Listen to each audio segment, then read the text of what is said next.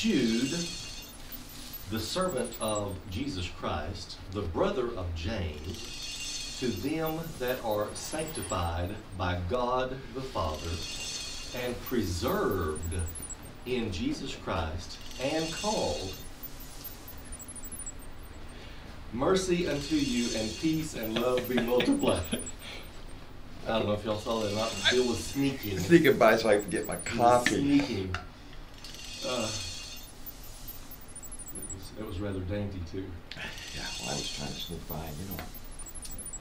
And Bill, I want us to notice, let me go ahead and read 3 and 4. Sure thing, boss. This is Jude, and good morning to you folks out there in video land. This is August the 8th. Bill, God has blessed us with some nice weather so far. Yeah, it's been a little muggy out there. It's been muggy, but it's not 103 muggy. No, I mean, I don't remember my lawn being this green in the middle of August. Which is nice, yeah. So anyway, we're continuing our studies here, and we're in Jude today. Right before Revelation is one book, a couple pages in my Bible. It's 25 verses long. And let me read 3, and this was his intent. This was his writing this letter, the intent of the letter, but we're going to see how it changed. 2 says, mercy unto you, and peace and love be multiplied. Beloved, keep that word in mind, beloved, or loved ones, friends, loved friends, good friends, Jude says. When I gave all diligence to write unto you of the common salvation. That was his intent for this letter, for this epistle. It was needful for me to write unto you. I sat down, and this was my intent to write to the brethren, to the fellow believers. This is who he's addressing there. We're going to go over that too. Of our common salvation that we have, if you're here locally with me, or if you're out there somewhere, over there somewhere, this is the intent of this epistle. But the Holy Spirit got a hold of me and said this: it was needful for me to write unto you and exhort you that you should earnestly contend for the faith, defend it, stand up for what is right, which was once delivered unto the saints for your safekeeping. Defend it. Defend the faith. Defend the faith, right? Yeah. Verse 4 says, for there are certain men crept in unawares. They came in the side door of the bill. They slithered in. Slithered in. Yep. Who were before of old ordained to this condemnation. Okay, written beforehand. Ungodly men, turning the grace of our God into lasciviousness, wantonness, and denying the only Lord God and our Lord Jesus Christ. So wow, what a bunch of opening there in those first 4 verses. Right off, Bill, I want us to take that word preserved in verse 1. And we'll get to who this is writing this, who he's writing to, about the timeline and everything else. But it's so very important to read those first 4 verses, about 65 is the year. And in verse 1 it says preserved. That is talking about to who he is addressing, the brethren, the fellow believers, those that are called out and loved by God. Yeah, I was looking at my vital statistics here, and it says the original audience was Jewish Christians. Wow. That's what he's talking about. Yeah. These converts that have heard the gospel. Right. That have heard the gospel. The Lord has turned their light on. They are the beloved now. They are, and he's going to use them as an example, their predecessors as an example here pretty soon, because he's going to talk about 6 different, 3 different entities, and then 3 different individuals about the apostates that's going on. That's what the Holy Spirit turned his mind and his spirit and his hand about writing to. But notice that word preserved in verse 1. And then we're going to compare that to verse 6, where it says reserved, and then in verse 13, where it says reserved. So right now, folks, right off the bat, for the first few minutes, and we probably will not get well, here are my notes. Here are the first 11 verses, and then there's that many more to go. Hey, Sam? Yes? I'd like to interrupt you for a second so I can perform a audio check, and then we can start this again. You know, that might be a good idea. I think so. Let me just stop it, and then we'll just patch it in. We be's back. We it be's works. back. It's All good. right. So no audio. No audio difficulties. Well, good. So thank you again. And also, I have several. I wrote me a list, Bill, of little corrections that I needed to go over. Let me do that right quick too. Previous studies. Of what? A previous study? Yes, our previous studies. Not last week. I was not. I was in bed moaning and groaning last week with this nasties going on. Anyway, the Lord is healing me from that. So thank you, Lord, for that. And I noticed when I rewatch, and I try to watch most of these just to see what I've done. For instance, when I said the shortest verse, I think I referenced that to be in Matthew. It's not Matthew, it's John chapter 11. Jesus wept. Right. All the Gospels have so many of like sayings, but that one particular one is in John. So it's not Matthew, it's John. Then there was another, I think I fixed the one about Jeremiah. I had the right numbers, but the wrong. Right, you fixed that one already last time we did it. And then something else, I don't know, it may come to me. I had a list, but I forgot about it. My mind has not been really 100% this past week. Had double ear infection, sinus infection, back out of whack. So, but when you said Matthew for Jesus wept, did I go back and re-verify that it was John? No, I didn't. I think we just left it there. Oh, okay. But it's John. I'm sure it's John 11 if I can think of it right now. All right, boss. Let me make sure. It bugs me when I do stuff. Well, I know it's in John. The Bible, but I know it's John. Yeah. I mean, you've all heard it. There's 11. John 11:35. Jesus wept. Right. Yeah. And what we were talking about in the previous day 2 weeks ago was about Jesus standing looking out over Jerusalem, back over in Isaiah 22. Right. About the not forgiving these unpardonable sins that they've done, because they won't be forgiven until they die. Anyway, forward into the Gospels, Jesus wept. Same city, same condition. They're so full of idolatry and rebellion and everything else. We also have to take into consideration that at that time Jesus was a man, and he had to have been frustrated. Absolutely. You know what I'm saying? He is so frustrated. He's just How many times have you sat down and just thinking about something that's so wrong that you can make it right, and you just say, and you just cry. Right. This moment's not the time, but it's coming. Yeah, absolutely. Yeah, he wept. I asked Connie that not too long ago. We live in Cumbie, and I asked on the way back. I think it was from church one Sunday, I believe. I'm not sure. We might have been had studied over that, but. There's 777 people that's on the population sign, and I got to thinking how often. Last week was the first of this month. We've been there 16 years. Got the Buffett House 16 years ago, and I asked myself, and then I asked her too, how many times have we stopped at our little city's sign and got down on our knees with our Bible in our hand and wept over our city? God save Cumbie. God turn the lights on to these people. We don't do that. No. We don't do it. No, people don't really think about that. But here's the Son of God looking over His city, and you can see it around. Yeah. I can see it back there on that wall. Weeping, crying, tears. They're not saved. Would that be the only verse in the Bible that actually shows Jesus had an emotion? Oh no, there's more. There's more. Yeah, there's more. Okay. Yeah, I thought I'd just throw that out there. Yeah, there's more. Well, I'm not talking about hating everybody and killing everybody. I'm talking about... No, that's later. That's later. We'll start Revelations 6 here. No, that's later. In multiple instances in the... look at John chapter 8. My goodness, if you want to read John chapter 8, it's red letter. Yeah. Bright red letters. And he is scolding the religious churchy people there, and he looks right at him and says, "You're of your father, the devil."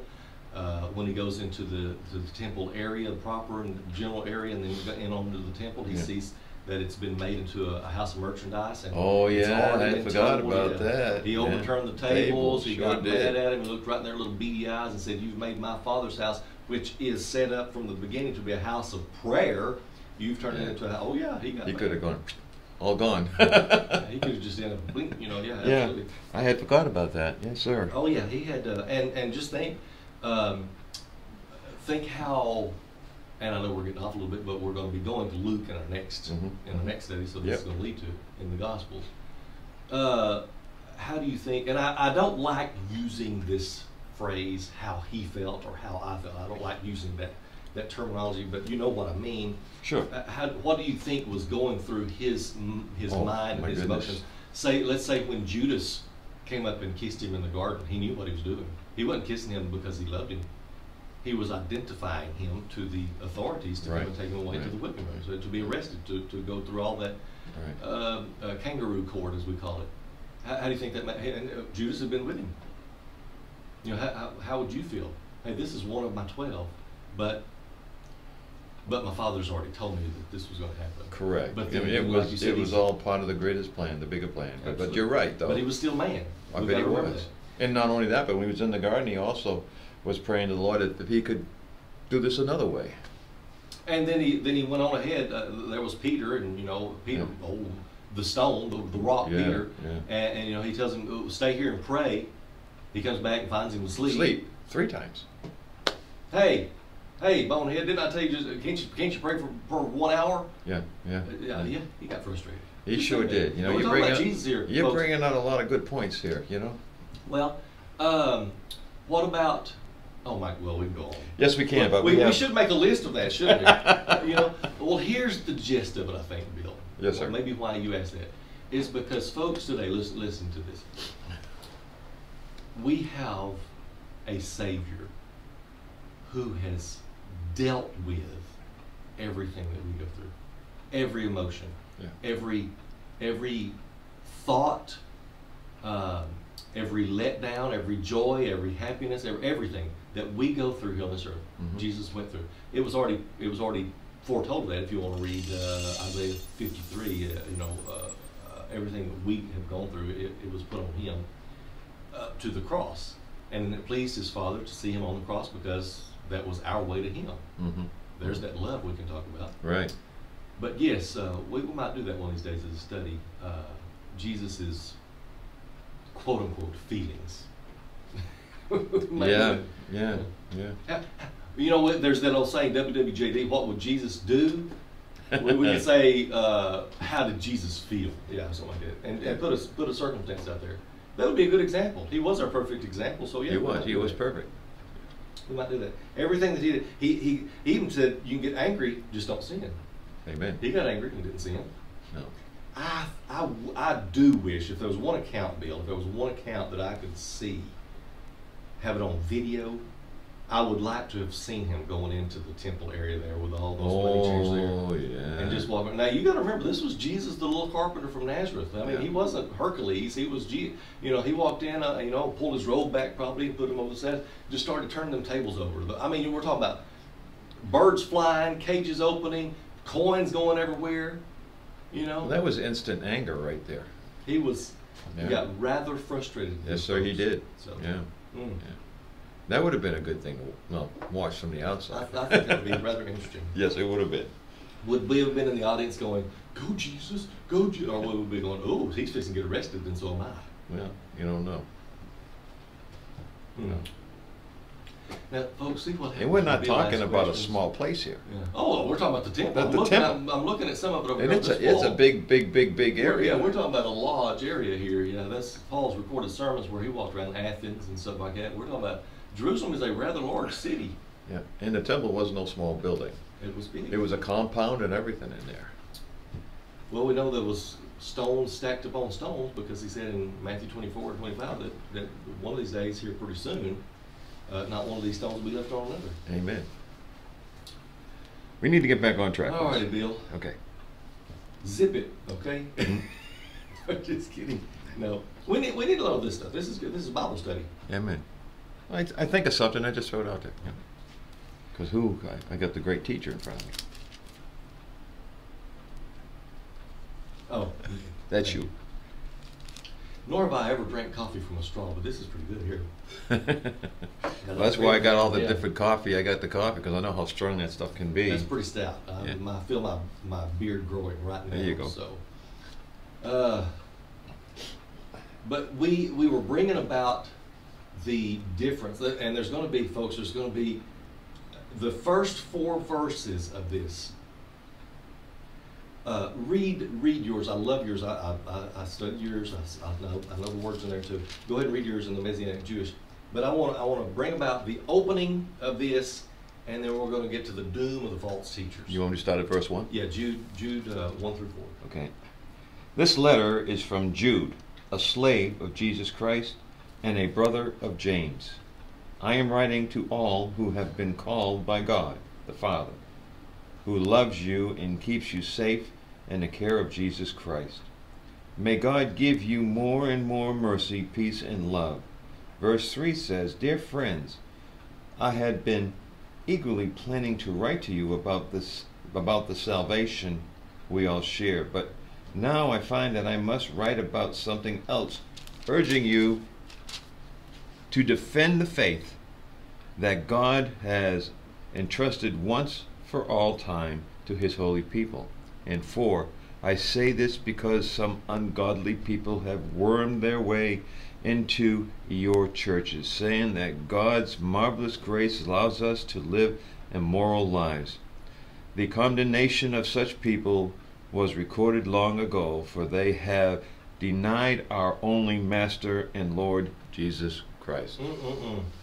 Now, look how, and here's that word, prevalent, Bill, that already is in 65, in the year 65. Right. We're talking about just 30 some odd years, 30 to 35 years after Christ Jesus's crucifixion, right.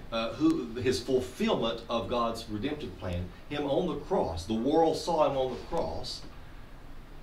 He went to the sepulcher. He arose from the grave, from the dead, walked out bodily, and people saw him. Hundreds of people saw him, and then they saw him ascend to heaven.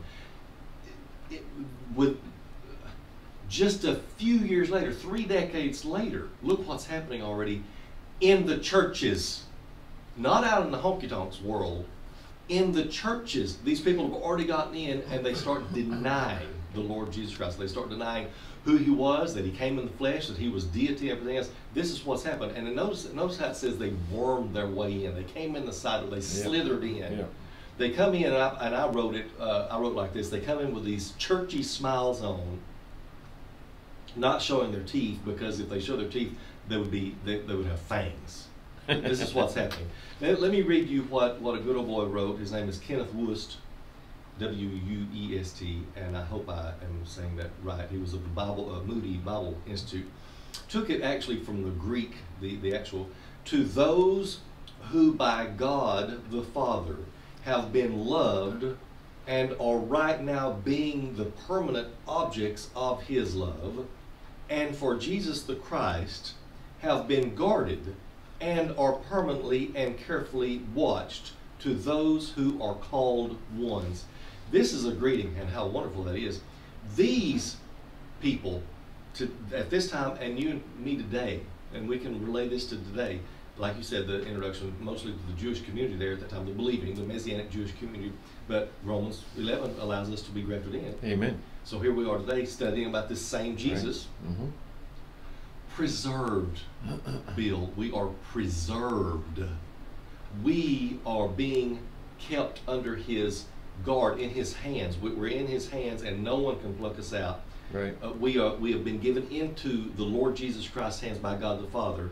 He has turned our lights on. We believe in him, so we're preserved. In fact, you just brought me some Smucker's strawberry preserves. I love it. I eat that stuff by the jarful. By the jarful. And he brought me another one. He knows I love it. I may be addicted. I don't know. Anyway, that's preserved. Those are preserves. Anyway, they're in that jar, and nothing can take them out of that jar. They're preserved. They're in there. They're sealed. And if something tries to do it, what would happen? There would be a little warning. It would go off. Well, that's what, right. You can't get into God's hands. You can't get into the Trinity's hands and take one of his out. Right. We are preserved. Now, why I'm saying that is because when we get to if we get to 5 through 11 or 13, we're going to read about some that are reserved, and it's a completely different thing. It's the same thing in the Greek dictionary definitions, but there are two sets of definitions. We are preserved because, let me see if I wrote it. I wrote it somewhere about. Also, tell us why you're doing your research there. When you think about today's Christian, that to have the faith that a Christian today has is really, I don't want to say amazing, but it's pretty cool because we never witnessed none of this. Right. Not face to face. Not face to face. We witness it through the Word of God. But just for us to believe the Word of God, to have faith in God, and know about His mercy and His graces in today's world is, to me, a heck of a challenge. Well, just think of that. Just think of how marvelous His grace is on us. Amen. Think how more dominant God's grace is on an individual's lives when He turns their light on out of this dark world today. Amen. Because the blood of the cross is not faded. It is not diminished. It's not lost any of its power. It's still atoning. He's still saving souls today, which just gives even much more glory and credit and honor and glory to His name for being able to do that. Right. And it's His choice. But I did write and I was going to save this till next lesson, but I want to go ahead and do it, and then we'll do it again. But notice the difference. Reserved. Keeping the eye upon. In a fortress.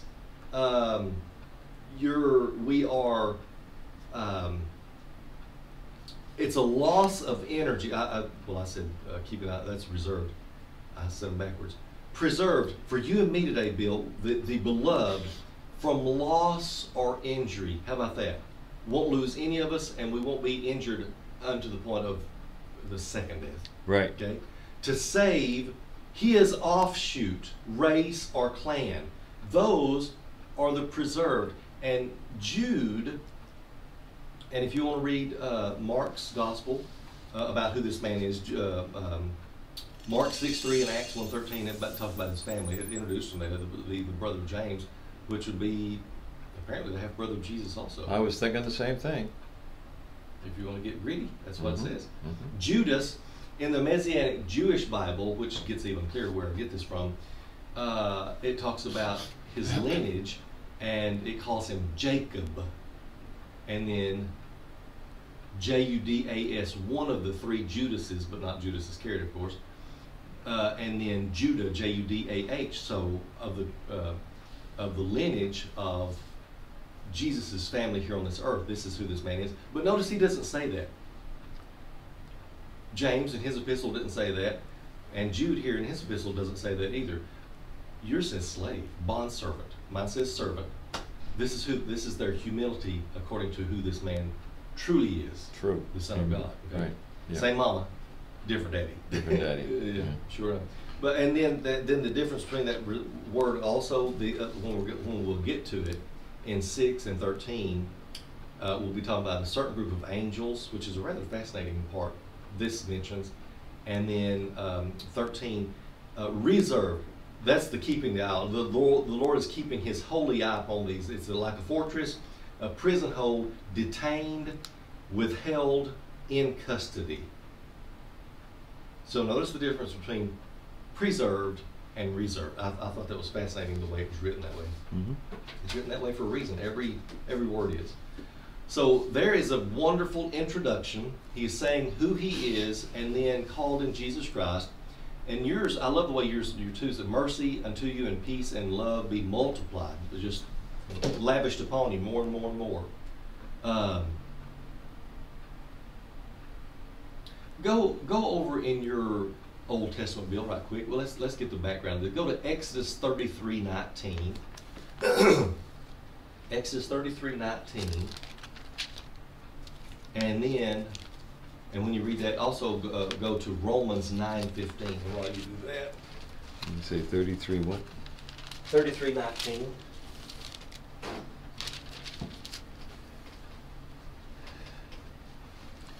Exodus 33:19.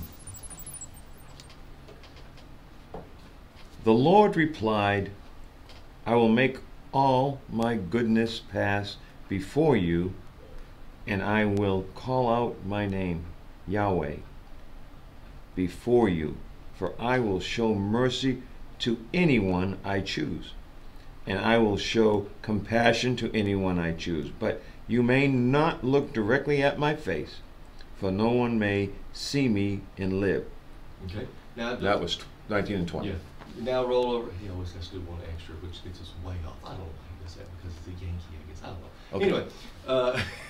Anyway, Romans 9:15. Romans 9:15. Yeah, and remember what you just said. Who's playing with the lights? Hi. When you get a chance and you get that up, would you see if you can get the door to stay unlocked? I will. I couldn't get it to do. Here, use this little thing. Your jar? Yeah. No, the little booklet there. That's what I held it. Romans 9:15. Oh, put this in the door? Yeah, put that in there. Okay. And the reason I did is I just wanted more people here first. You know what I mean? Maybe close the door on the way out. I will. Okay. And leave the lights That way.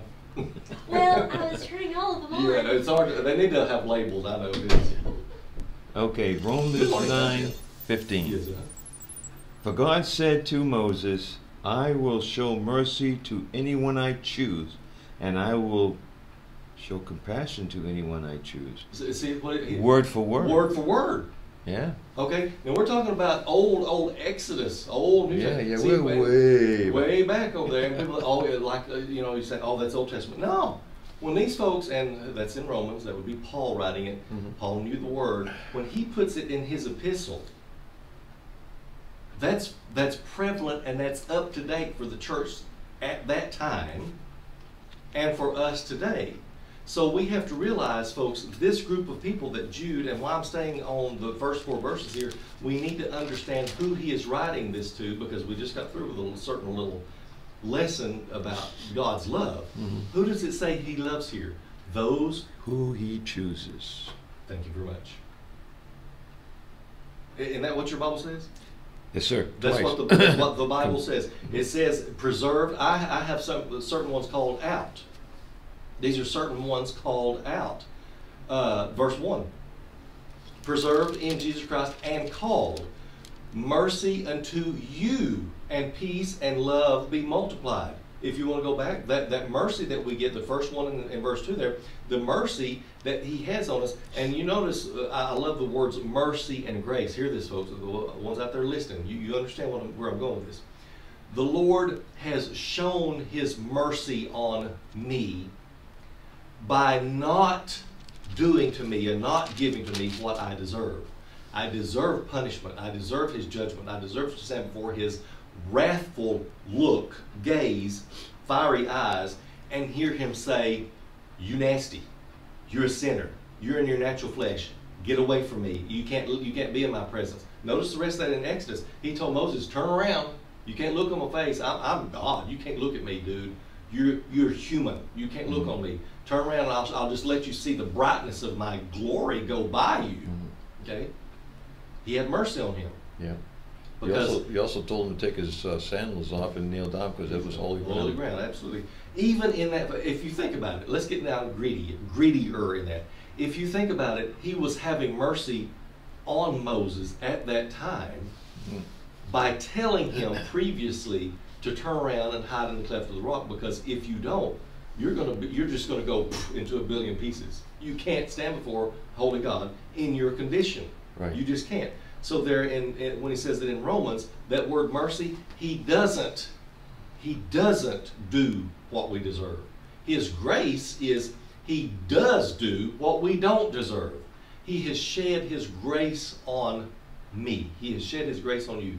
He's called you out, Bill. He has saved our soul, my soul. I can say that myself. Saved my soul too. We can witness for ourselves.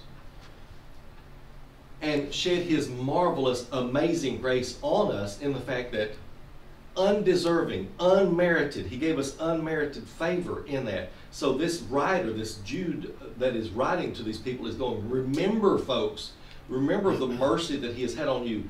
And he has to show you his mercy and his grace before you have the peace of God in your life.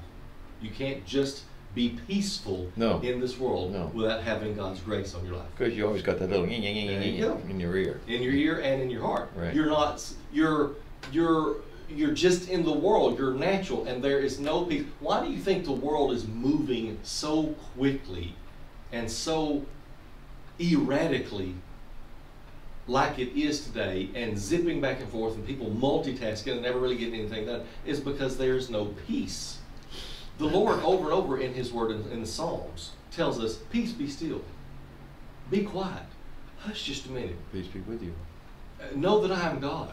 Just take a break. My daddy used to say that all the time. Take a break. Just take a break. I kind of look at it, just step back and take a breath and look what's around you. Absolutely. Right? That's what you're supposed to do. Reevaluate what's happening. We can have peace in our lives. This is where that comes from. Why am I spending so much time? Folks, we've got to get that down. Believers, we've got to get that down. These introductions in these epistles, if you just want to scan over them and go, oh yeah, this is Paul, this is James, this is Peter, whatever else. If you want to read, I'll tell you what, read 2 Peter along with Jude. Just 3 little chapters, I believe it is, in 2 Peter. Same thing. Peter gets pretty bold with his sayings. Yeah. And with his actions too. And with his actions about what is going on at the time. Just a few pages back, 2 Peter talks about, hold on just a minute. There's some nasty folks coming in and they're trying to slither in. I love the way it says it, worm their way into the church. But wait, we know the truth. We have God's mercy on our lives. God has shed His grace on our lives. We have been called out by God the Father into Jesus the Christ. We're called. He has shed His light on us. Look, hold on a minute. Now then, what are we going to do? We're going to stand up. We're going to poke our chest out. We're going to put on the whole armor of God, and we're going to lean into that fight. Stand. Contend. Defend the faith. What you're saying is not right. You're going to have to get out. Okay? That would cut it. Wouldn't that shut down about 90% of the evangelists on TV nowadays? That's probably that's a conservative figure there, yeah. Let's say about 95, 98% of them, yeah. Most of them people are just off of their own selves. There are a few out there that actually stand in the Word of God, and I agree. I agree. Yeah. If you turn to Billy D 123, you can find some good teachings. That's right. That's right. But notice the right off, the wonderful opening there, 1, 2, and 3, verses 1, 2, and 3, and that preserved. We're preserved. So this can affect us earthly, but it's not going to pull us out of God's grasp. So that's a good thing, because we're preserved. But then 4, he goes right into, well, here's the problem.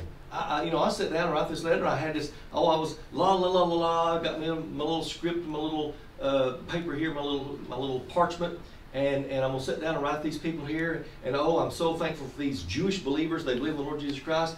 What's that? Change it from salvation to what?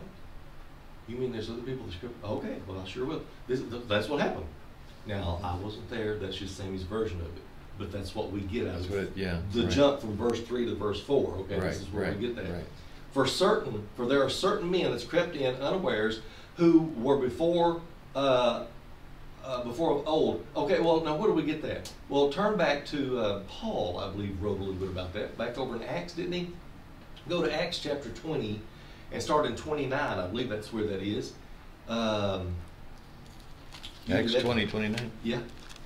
Because it says, certain men crept in unawares who were before of old ordained to this condemnation. It's already been established that these are going to happen. And this is not a surprise to the God of heaven, you understand? They're ungodly men, unholy men, turning the grace of our God. In fact, what they're saying, Bill, they're saying exactly the opposite of what God's Word says, which, shall we continue in sin that grace may abound? And Paul's very bold answer to that, which is obvious. God forbid. No, we can't. What does Paul write there in Acts? Acts 21, verse 29 says... Acts 20. Correction. Right, Acts 20. 21's down here. Acts 20, 29 says, I know that false teachers are like vicious wolves, will come in among you after I leave, not sparing the flock. Read the next one here. Okay.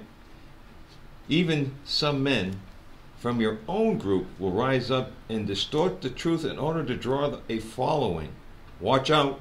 Remember, the 3 years I was with you, my constant watch and care over you night and day, and my many tears for you. He cried. There's another emotion there. He cried. This Paul man, Paul, little, the apostle drawn out by God unto the Lord Jesus Christ, cried day and night. He was talking, that is talking about Ephesus, the church of Ephesus. Mm-hmm. God, protect these people, bless them, put your hands around them. There are people out there. Notice that encompasses everybody. Those verses 29, 30, and 31. Not only talks about the world and the hatred of the world coming in, it talks about who? From your own flock, from people that are with you. But John, we just got through reading in 1st, 2nd, 3rd John, and 1st John, the 5 chapters in 1st John, they went away from us. They went away from who we were and who we were teaching. Why? Because they were not of us. They were among us at one time, but they went out and started teaching heresies. We don't want to be associated with that person anymore. We don't want to be associated with them. You know, you talked about in Romans, where Romans chapter 11, it says that we're grafted in. Would this be the same thing in Acts 20:32 when he says, and now I entrust you to God and the message of his grace, that it is able to build you up and give you an inheritance with all of those he has set apart for himself. Would you consider that part of grafting in? It is on the same line, yes. He's talking specifically about the people there in Acts. And if you remember, this Jude is going to hit on what we just read in 4 in right. Jude, Mm-hmm. the Apostles' Creed, which is the book of Acts. Oh. So what he's saying in Acts is to those believers. And you remember the story from Saul to Paul. He's just been transformed into a new, he's been brought out of the darkness into the light. Big time. And so he's talking about those that are now the converts, the ones that are going from the world, from paganism to not anything at all, to Gnostics, to whatever, into believing the way. And Acts is called the way, this way. There's a new king in town. I like so that. he's saying, yes, now you have an eternal inheritance. That's part of that. Well, that eternal inheritance, that is us being grafted into. Later on, a little while later, he's going to write Romans. Because he's got to do a little journey here first. So you're grafted in, and once you're grafted in, you get the inheritance. Exactly. Absolutely. Remember we touched on Esau not too long ago? Yeah. Jacob, I loved Esau. I hated. Remember, Esau filled his gut, but not his heart. Well, Esau, when he did that, folks, and we have to remember this. Thank you for asking these questions. Why it says inheritance there is because there was not only the blessing that Esau walked away from, he turned the inheritance down. Yeah. What was coming after the blessing. The immediate blessing that God had for him being what? The firstborn. He was the firstborn.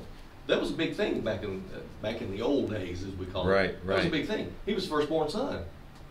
Okay? I mean, this was like my right-hand man, literally.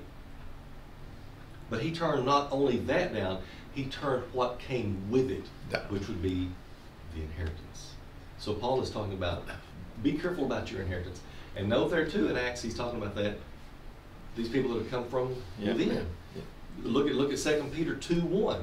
But there were false prophets also among the people, Israel, even as there shall be false teachers among you. Who's that? Church. Matthew 7:15. Beware. Acts 20:29. You just read it.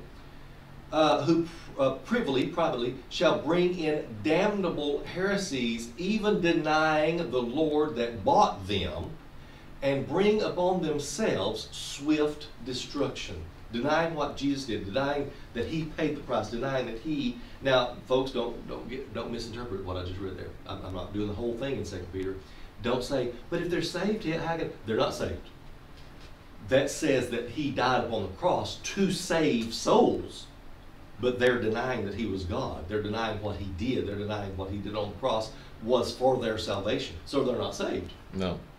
They're not saved. No. Don't misinterpret that. Should we spend more time on that? We can. But don't misinterpret that, what I just read. Where are we, Jude? We're in Jude. I think we're about ready to start 5. 5. Okay, so there's a wonderful introduction there, and then for some reason I have 2 Corinthians 11:13 marked there. Would you turn to 2 Corinthians 11:13, Bill, and read those couple of verses there? Maybe talking about the condemnation of ungodly men that's before ordained, turning the grace of our God into lasciviousness, wantonness. Oh, okay. That may be talking about this. Can you believe this? Can you believe, Bill, and class out there? There are people that actually think this in their minds and their hearts, and then they start teaching it to other people that, oh, well, we go to church, we're saved, we're okay, we sang a couple of good songs, we prayed, we heard the preacher pray, so let's just go and do and live like we want to. I actually, years ago, I actually went to school with some people like that, one young man in particular. And we were not friends, we were buddies, we knew each other, we had some classes together. But he actually had the thought pattern, because he was, let me just say, he wasn't Baptist, I don't think he was actually Christian, of you can live like you want to because of God's grace. Everything is okay because of God's grace. Well, that's what the devil wants you to teach. But we're told in the Word over and over again that if your life has been turned on, you now have a new nature. You're a new creature. The old things are passed away. Behold, all things are become new. What does that mean? Well, I used to lie and cheat and cuss and whatever else, or not do anything good, and now I've changed. That's what that means. Right. So you've heard Bill say, let me see if I get it right. When the Lord converts you, when your Lord pulls you out and saves you, you lose half of your family and most of your friends. Was that an old saying, something like that? Yeah, I haven't heard that before, but it's true. Or vice versa. Most of your, either way, you're losing something. Yeah, you're losing something. Well, but why? Because people are going to go, hey, it's Friday night, let's go get drunk. Hey, it's Friday night, let's go get a couple of hookers. Hey, it's, whatever. Well, you may lose friends and family, but you're always going to gain, too. But look at the family you get to be put into. Amen. The family of God. That's right. What did I say? 2 Corinthians? 2 Corinthians, I think, 10:13. 2 Corinthians 11:13. 11:13? Okay. 13 through 15. Okay, 13 says, these people are false apostles. They are deceitful workers who disguise themselves as apostles of Christ. What's the next one say? But I am not surprised. Even Satan disguises himself as an angel of the light. Mm-hmm. Amen to that. And So who are they following? They're following Satan. their daddy. Yeah. Who's your daddy? They're following their daddy. Yeah. That's clear. That's clear as crystal. So how can you tell, Bill? How can you tell? Here we ran over that in depth in 1 John and then 2 John, 3rd, but especially 1 John. You believe that Jesus the Christ came in the flesh. Yes. He was born of a virgin. Yes. He lived a perfect, sinless life. Yes. He died on the cross to fulfill God's redemptive plan for sinful mankind. Yes. He arose from the grave and came out bodily. Yes. He ascended unto his Father and is sitting at his right hand. Yes. He is interceding for those who would call upon his name today in faith. Yes. And he is coming back. Yes, yes, and amen. That's a believer. Now, also you do his Father's will on this earth. Of course, right. That goes along with Right. that. But those are the things in the doctrine that you have to believe. Okay, well, what did it just say in multiple versions here, multiple chapters and verses here? Well, some of these folks are coming in and going, no, y'all have that wrong. You've distorted it through the years. Some of y'all are kind of old now. He didn't really die on the cross. Or he might have died, but he died because he had committed sin and Rome caught him doing that. Or what? Okay, they're distorting the truth. Yeah. They're not saying and giving full credit to why Christ Jesus died on the cross, the Son of God. He came to be the Son of God. He died on the cross. They're distorting that now. They're coming in. Well, here's the thing. Some people have started believing that. In these churches, they started believing that. Well, you tell a lie enough that people will believe it. And you'll believe it. And the Holy Spirit, that's the biggest thing. Right. You are indwelt by the Holy Spirit. You're a child of God. You can't get out. That's the stamp of approval. Well, I would say you're more engulfed by the Holy Spirit. Oh, engulfed. I like that. Because, He takes over everything. Just swallowed up by it. Yeah, there you go. Yeah. And you know what that means to be filled with the Holy? You're not ashamed and you're not afraid to speak the truth of this Bible. Amen. That's being filled with the Holy Spirit. Yeah. We've sang with groups before, and I won't go into that, in different states, different cities, whatever else, and they tried to be filled with the Holy Spirit. And they started jumping all around on the stages, and their eyes rolled in the back of their head, and they flopped around and went into convulsions and dropped their microphone, and then went boom, through the sound system, and they flopped on the floor like a dead fish, and part of the crowd was, oh, Holy Spirit, stuff like that. And I'm sitting back there waiting for us to go on going, Amazing grace, how sweet, No, amen to that. Yeah, I agree with what you're saying, because that's not being filled with the Holy Spirit. No, that's a show. It's just an act. It's an act. Yeah. The Holy Spirit, you can see it in a people. You can see it in a person. I can see it in you. I can feel Him in you. Does it ooze? Am I oozing? A little bit. Okay. You're oozing, but you know what I'm trying to say. Gotcha. I by seeing your actions, your the way you talk, and different things with the Bible and all this good stuff, it tells me that you're a man of God. And when I was saved, and I go to work after I had been saved, and I had people coming up to me and say, "Who are you?" Yeah, who are you? What happened to you? I got saved, man. You have sure changed, Bill. I surely have. See, there's a visible difference in your attitude, your aptitude, your demeanor, your whole lifestyle. Right.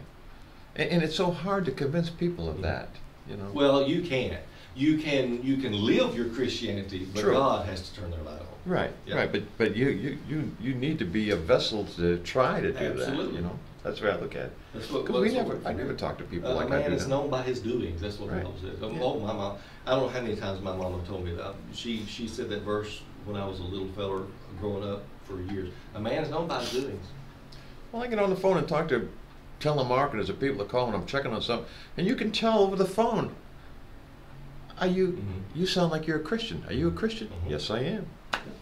Just the voice coming over the phone to you. Absolutely. Well, that's the whole power of the Holy Spirit. Amen. They could be in Pennsylvania or India, and it's still the power of the Holy Spirit. Amen. Absolutely. And you can witness. All righty.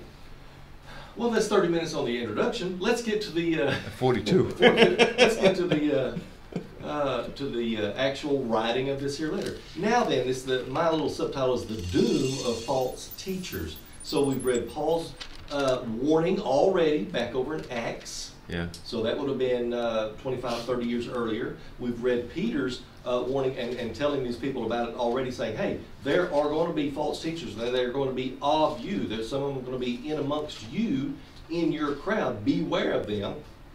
A year or two earlier when he wrote this, when Peter did. So here Jude is now right before these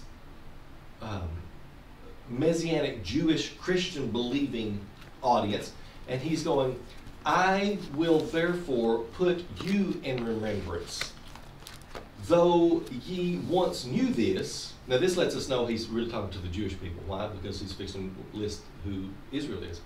How that the Lord, having saved the people out of the land of Egypt, afterward destroyed them that believed not. Well, notice you read 5. So I want to remind you, though you already know these things, that Jesus first rescued the nation of Israel from Egypt, but later he destroyed those who did not remain faithful.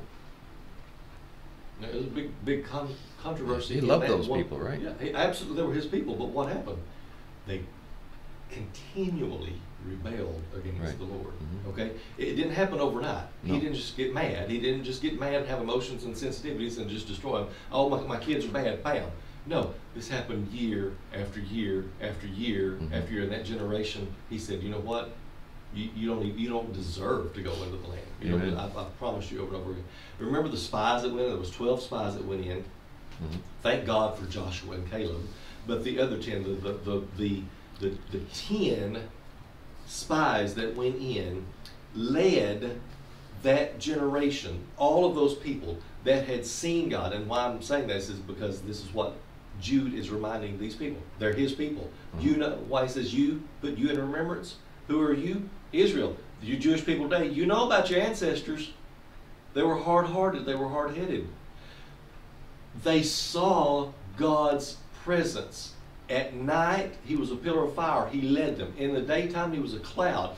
They heard him. They saw Moses' face all shining when he came down from Mount Sinai. These are the ones that had the 10 Commandments. First of all, halfway down the mountain, they were written by God's finger. Then he threw them down, and what the hell are you people doing? You know, and so he goes back up and he commands Moses, okay, get out, then you chisel them out with a chisel. I wonder how long that took, you know.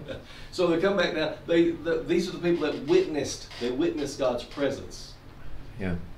So Jude is reminding them, look, this is what happens, and God is a perfect record keeper. This is what happens to rebellious people. This is what happens to faithless people. This is what happens when you know the truth and then you stray from it. The apostasy, this is what this is talking about. From now on, we're going to be talking about 3 groups here in these immediate verses. 3 groups. We're going to have Israel, we're going to have a group of angels, and then we're going to have Satan himself.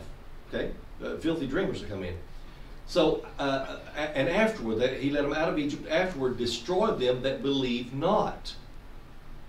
Okay? No faith. Jesus even asked over in Luke 18:8, he asks the question, and it's I believe the word is rhetorical. Isn't that the word rhetorical? Because you know what the answer is going to be. It's going to be negative. When the Son of Man returns, am I going to find faith on the earth? And the answer, Bill, is no. If you want to turn to it, it's Luke 18:8. He asked the question in that whole context there. He's going over and over again who he is, what he's done, who sent him, why he's here, and then what he's facing. He says, when I return, and I'm going to, I got to get a few things done here on this earth. I've got to go to the cross and die. But when I come back, is there going to be any faithfulness? Are people going to be looking to me? Or people are going to be hollering out to the Lord God of heaven going, please, Jesus, save my soul? And the answer is no. Now Luke 18:8 says, I tell you, he will grant justice to them quickly. With an exclamation point after that. Justice, not love, but justice. Yes. But when the Son of Man returns, how many will he find on the earth who have faith? Well, that's a good question. And the answer is, I don't know. Fat goose egg. So, okay. Okay. So here we go. That's the first example. Seems like we're just dragging this, but it's good stuff. It is good stuff. It's good stuff. Okay, Jude. I don't know if y'all studied Jude or not. It's one little. I had never read Jude, but I am sure learning a lot right now. Jude and yeah. You mentioned Amos a week before last. Yeah, I haven't read Amos yet either. It's all God's word. Same Amen. God. Yeah. And it's all intertwined too. Intertwined, absolutely. Okay, so that's the first one there. Now notice the next one, verse 6. Read your verse 6. This is a fascinating history, yet up to date, yet they're not yet. Where are they? What are they? Read verse 6. Verse 6 says, and I remind you of the angels who did not stay within the limits of authority God gave them, but left the place where they belong. God has kept them securely chained in prisons of darkness, waiting for the great day of judgment. Whoa, whoa, whoa. Obviously, there's a free will there. Yes. Obviously, there is a will that these angelic beings had a choice. Now, these apparently I want to put into the really, really, really bad category. These are the ones that were in God's presence. It says angels there. Right. And the angels, which kept not their first estate. They left the place. Notice the place, the geography, the area there. They were in heaven, in God's presence. Right. But it also says there, but left their own habitation. where they were allowed to and given the power and the authority to have the realm over, have the rule and authority over. Left that. Mm-hmm. They turned from that. He hath, now here's the word, not preserved, but reserved. Mm-hmm. Reserved in everlasting chains under darkness unto the judgment of the great day. These folks, it clearly says right there, they rebelled against God face to face. Now notice it says darkness there. Mm-hmm. What is God's presence? It's complete light. It's complete, penetrating, bright, prevalent lightness, brightness, everything else. Okay, and we're even told in heaven we won't need the S-U-N or the M-O-O-N or the stars, because why? Christ Jesus is light. So here they are. Notice it says they are kept. They are reserved. And what I read a while ago, the reserved is keeping the eye on. God is keeping his eye on. It's a fortress, a prison hold, detained, withheld in custody, in darkness. Prisons of darkness. So they have left. They chose to rebel against the God of heaven. So he says, you know what? You have been in my presence, in my domain, mm-hmm. and I created you. You were created beings, and I gave you a will. Apparently so. I can't get anything else of that. That's what I wrote on mine. Well, they had to have made a choice. Chose to rebel against God's authority. That's what I wrote. Yeah. Created heavenly beings in the presence of God, created obviously with a free will. Angels do not reproduce as humans do, so not born with a sinful nature. These angels here were not born into a sinful nature, that they had to be changed out of it. They chose themselves. Right. So here these choose to rebel. Maybe different group mentioned here, those who are fallen angels and now called demons that Satan uses. I think they are. I think what we have here today, which is a bit overrated by Hollywood, but there is definitely Samuel, the first prophet. First and Second Samuel talks about it. Don't conjure up these, because they're it's real. Ouija boards and praying to Satan and stuff like that. He's got minions out there. Yes, I think these are different. I think these are a special group of rebellious angels that were in God's presence and they went me to him. Okay. Now we know that a third of the angelic host fell with Satan. Right. I am not, my wallet is not big enough to tell you with complete authority today. I would have to read more and study more about it and pray more about it. But I think this is a special group of really bad, rebellious angels that were in God's presence. Why? Because it says darkness there. It says they're kept in darkness. What is the opposite of total brightness of God's presence? Total darkness. Bingo. And they're kept in chains until that day. Now, meaning that apparently they're still angelic beings and they're stronger than mankind, but they're not stronger than God, because he created them. If I understand what you're saying, that these particular group of demon angels, if you want to call them that, are chained right now. Right now, absolutely. They're chained since their fall. Since their fall. Absolutely. But Satan was able to go and do his thing. Satan has his minions. Satan has a definite domain and a definite dominion of angelic. He's the Lord of the Flies. Right. The Gospels calls him that. Beelzebub. Yeah. And that's in one of my songs, by the way. And also, the minion that he has are the ones that are prevalent today in the world. In the world today. That possess people. Right, his demons. When a person opens up themselves, not a Christian, not a believer in the Lord Jesus Christ, a child of God cannot be possessed by a demon. But the world can, the unsaved can, and we see that they are. I think Charles Manson was possessed. I do too. I think a lot of them people. I think Adolf Hitler was possessed. I think do too. Joseph Stalin was possessed. I think the clown in China. Absolutely, and one North Korea. I think they are possessed or have a strong leadership of. If they're not completely indwelt, I think they have a strong leadership they listen to. Mm-hmm. Other people, a lot of people in churches, unfortunately, are possessed. Biden, Harris. it's his video. He can say what he wants to. That's an interesting concept that you Yeah. that is brought out in regards to these being chained in darkness. I hadn't heard of that.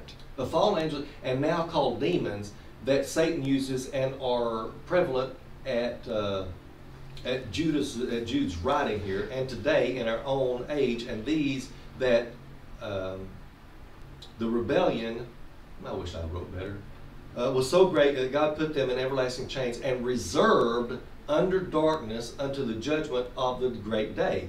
Note, and then I noted the difference there between preserved us and reserved them. Well, you know, it's pretty interesting what you think. So these angelica angels will be chained in darkness until Judgment Day. Absolutely. And then the last day. Then they'll be judged, but they're not going to be released. No. Imagine that. Open, free will, presence of God, flitting about, strong, mighty angels, and then they either they looked at Lucifer and saw part of his beauty, or they just said, you know what, I think we can be a strong and mighty angelic host on our own. Anyway, this is a special group here. This is a different group. Somebody that if y'all know better, we can go back to the Tower of Babel. Okay. Yeah. We can go back to the right during the fall of Genesis, in between 2 and 3, 3 and 4. We can go back into that area there. Y'all fill me in on something like that, but I can just teach a certain amount. That is Wow. I think this is fascinating. Why? But there's one verse there. One verse in Jude, verse 6, talks about this, and he listed. Look where he's listed. Between the whole nation of Israel, then these angelic beings. That's number 2 of the apostates. Now watch this. Verse 7 says, even as Sodom and Gomorrah and the cities about them. Notice that too. There's a large area. In like manner, given themselves over, Bill. Is that another choice? Oh yeah. It says given themselves over. They chose to, yeah. To fornication and going after strange flesh, and set forth for an example, suffering the vengeance of eternal fire. Remember those hailstones that came down?